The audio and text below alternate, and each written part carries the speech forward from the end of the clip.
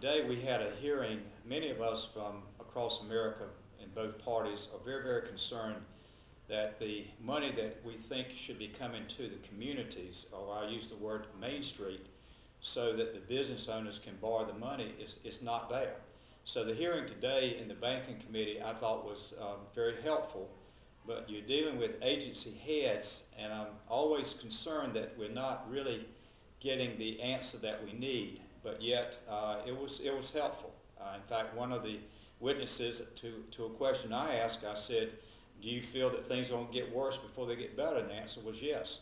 But still, the President of the United States and those of us in Congress want to see more money getting to the banks, getting to the Main Street, to the business owners, so that they can continue to pay their employees.